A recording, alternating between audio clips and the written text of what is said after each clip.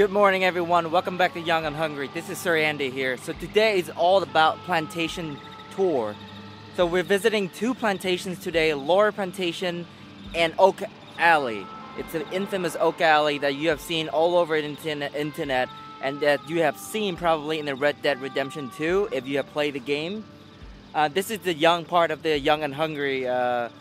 This is where it comes in. There's no food here at Laura. This is going to be a separate episode that we're just going to explore. I think it's really important when you come to New Orleans to understand the history and the culture. And this is one way to get a holistic view of the place and of the state. So let's go check it out. And later we're going to stop at Big Plantation, Oak Alley. And then they have an amazing restaurant, Creole restaurant there with authentic Creole food. And that's where we're going to have our lunch.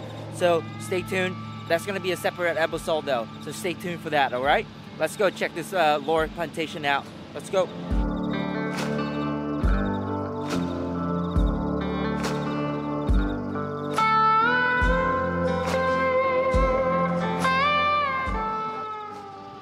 So the bus just dropped us off like right in this area over here, and we're on a tour.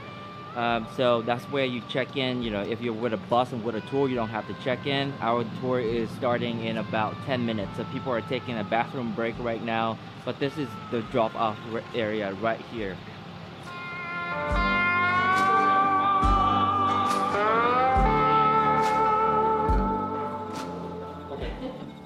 Okay, so we are starting the tour now. So let's follow me. A couple things before we do. Watch your footing. Because the brick was old, uneven. I don't want y'all tripping, slipping, or anything like that.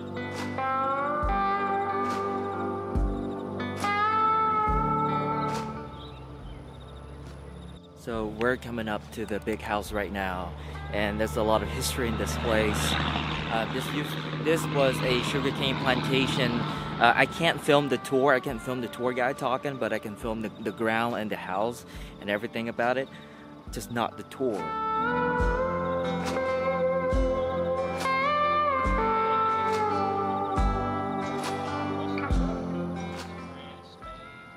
So it's really interesting, you know, I couldn't film the guy talking, but he said that this house, so in order to be Creole, it's a cultural difference. It has to be French born. I'm sorry, you have to have French heritage. You got to be born in Louisiana. You have Catholic roots. You got to be Catholic. Those are the cultural difference that make up the Creole, heritage. Here and you know, one thing that we need to understand is that the Americans and the Creoles didn't like each other. You know, like the Americans hated the French, you know, back in the day, and they didn't allow any kind of, you know, French-speaking people in their neighborhood, or even like they would ban, like, you know, French the language in their quarters. So it's really to see, like, back in the day, if the house is white, it's Anglo, it's English-speaking, you know, people living there. If it's like color, it's Creole. So this house used to be painted white just so that the French owner would fit in, so that he would feel fit in. And then, you know, they restored it back to the colors that it is today. And actually they had to peel up 2 layers of white paint just to get this colors back. It's so interesting. Let's keep going. Now we look at this map. Very detailed map. There's this map here I gotta show you. So it's this map of all the plantations in this area. As you can see, there are hundreds of them. All these are sugar plantations because the cotton and wouldn't grow here. I think it wouldn't grow because it's too humid. And this is where we are at right now, the Laura Plantation. It is one of the biggest plantations in this area. It's about 12,000 acres. It's the size of Manhattan. And at one point, this map represented 25% of all the world global sugarcane import and export.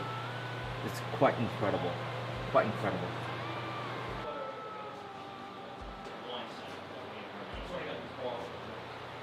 And everything here is the original equipment. So basically the house is built by Senegalese slaves, French-speaking Senegalese. So they basically they cut out all these wood from an area of like 14 miles around here, and then they would bring all these over here, a 14-mile trip, And then this is called, back in the day, would call Maison de Joan. Maison de Joan. So the house of 30.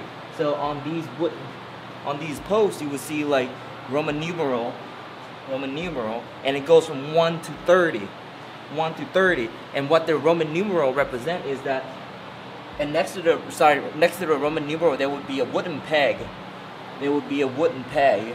And it represents that it's holding a vertical post. So a Maison la Joan, something, house of 30, basically it's just a house with 30 wooden vertical posts. So these are holding them up. And these are river clay red brick. So they said, do not lean on these because it will leave a real red mark on your clothes. As you can touch it and just look at it. Yeah. Now we're gonna go around and we're gonna check out the inside of the house. So the house suffered a really catastrophic electrical fire in 2004. So what we're seeing today is only half the size of what it used to be, but I'm still really excited. So let's go check out the inside. The doors on the inside.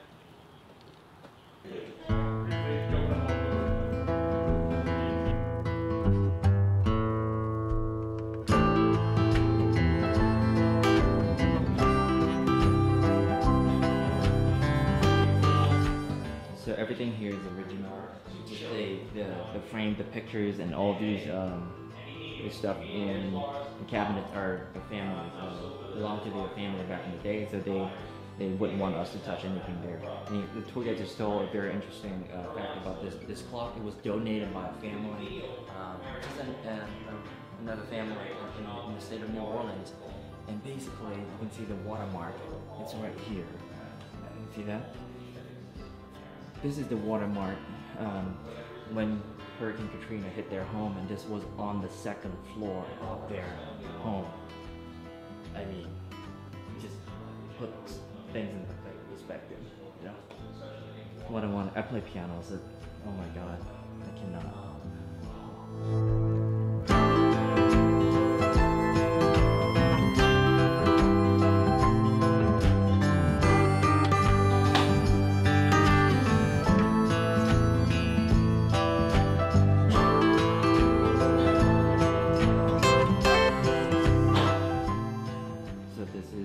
Laura, the lady that the estate is named after. So basically her dad, she wasn't around. This is like her Facebook post, right, back in the day. So she wasn't around, so her dad wanted her to come back here and live here, but she doesn't want to. It's a swampy area with like mosquitoes being the state birds, right? So she was off in like in some 5-star resort in West Virginia, and she was dating this guy Charles Gore, and you know, when the estate was passed on to her, basically what they did was they went back and they sold everything. So her dad trying to get her back to the estate and live here and work this place. But that's why, you know, he came up with an idea to name this place after her. And this is her bedroom right here. Really cool. This is where you pray. A praying chair.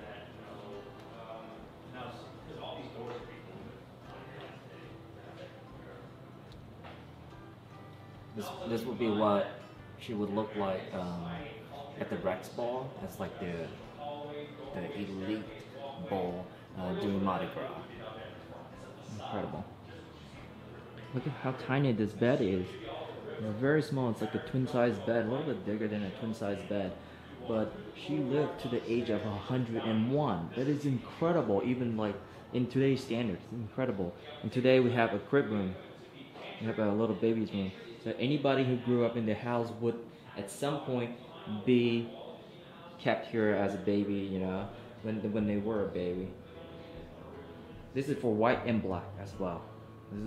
That blew my mind. I didn't even know that, you know, like, you know, African American, you know, like they would keep African American babies in here during that time. Quite fascinating. This is where the family would dine every night. They wouldn't come out here and have breakfast. Wow.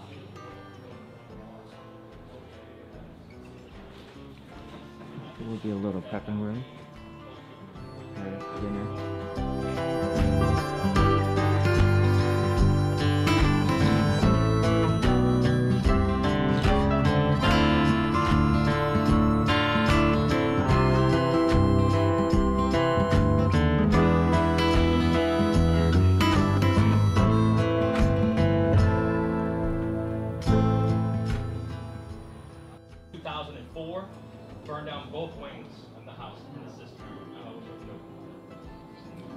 meet y'all at that green plaque. I'm going to close up downstairs. So what's this roof kind of fenced-in area on the right? That's where the house is. Another wing came out this way. So we are going outside to check out the grounds here. That's where the kitchen is. And that kitchen used to pump out 500 to 600 meals a day to feed everybody here on the plantation. Interestingly, the tour guide said that everybody ate the same food here on the plantation. You know, whether you were rich or you were a slave or you were the owner, everybody ate the same thing. There's rice, bean, jambalaya, it's chicken. There was no beef here. That is something that has to be imported and brought to the plantation for the owner himself. But for owners themselves, quite interesting. And this is where you can see, you know, like where the house, where the fire, you know, burned the house down. So this whole area here, you see that line right there, this whole area was burned down. The two wings of the house was burned down in 2004 from a malfunctioned computer. What a waste.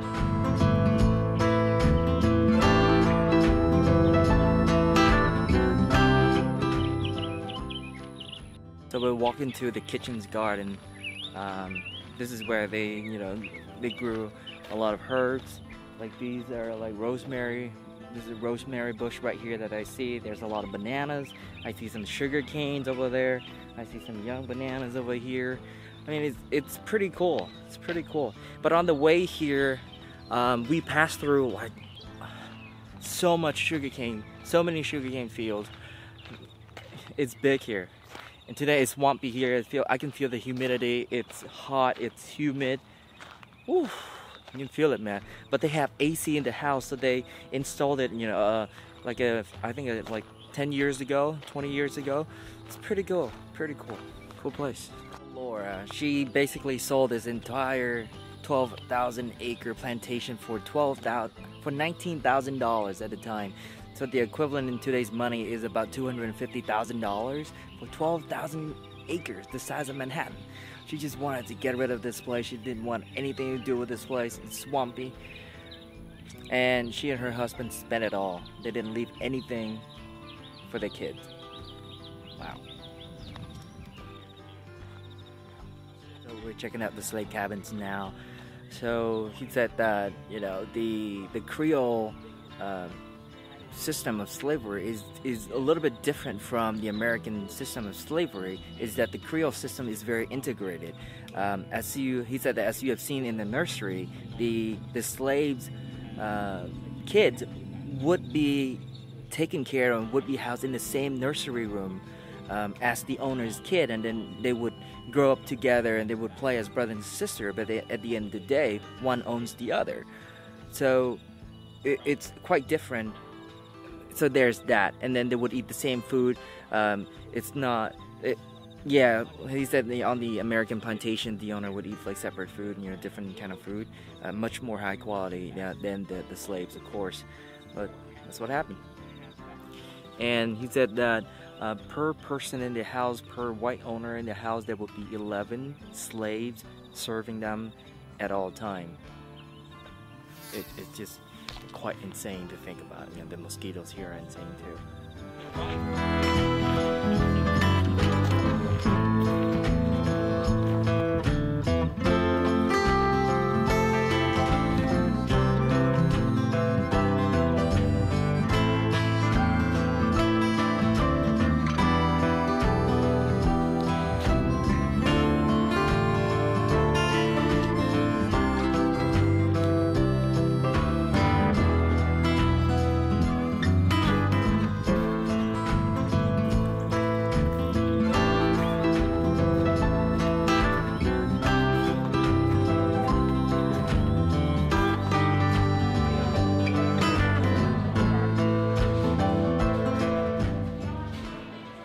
What a fantastic tour that we just had. If you want to learn more about it, you got to Google it. There's so much history. There's so much of gloriness and dark history about this place that you need to learn about. I got to do some more research here. I would love to learn a whole lot more about this place. But that's it for Laura's Plantation. We're going to move on to the next one. So the next one is going to be the Oak Valley Plantation. It's gonna be in the next video. If you enjoyed this video, please give it a like and a thumbs up. Share it to your friends and family. And as always, good luck with everything. Do not give up. Stay young, stay hungry. I'll see you on the next one. Goodbye.